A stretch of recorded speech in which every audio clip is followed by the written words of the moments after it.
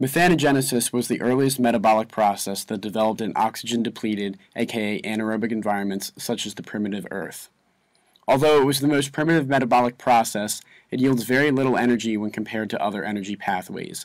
Methanogenesis often occurred in rocks and areas of harsh conditions such as hydrothermal vents due to their toleration of salt, acid, and temperature.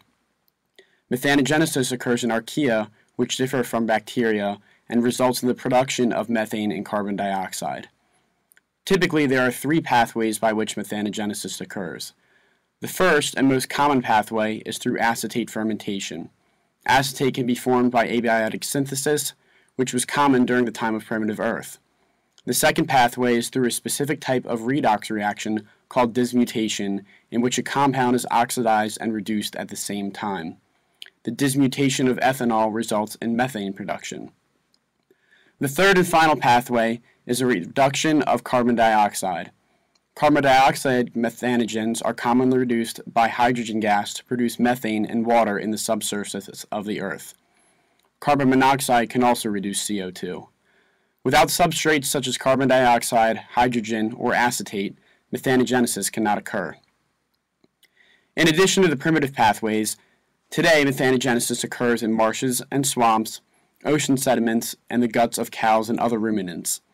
The methane production from these environments can contribute to climate change due to the fact that CH4 is approximately 25 times more potent of a greenhouse gas than carbon dioxide over a 100-year period. Increases in anthropogenic activities have caused simultaneous increases in methane production in areas related to those practices. Methanogenesis is the final step in anaerobic decomposition, which typically occurs in wetlands. This helps prevent accumulation of carbon in anaerobic environments. The draining of wetlands destroys the carbon sink, which can contribute to global climate change. In turn, increasing global temperatures can cause melting of permafrost, which may release more methane produced from methanogenic archaea. Despite their negative implications of methane production, methanogenic archaea help break down trash in landfills. They are also responsible for the production of biogenic methane that we now use as natural gas.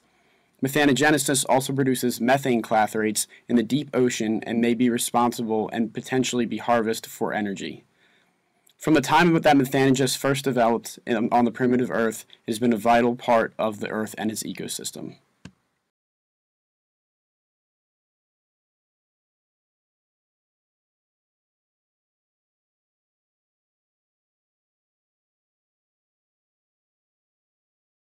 Created using Powtoon.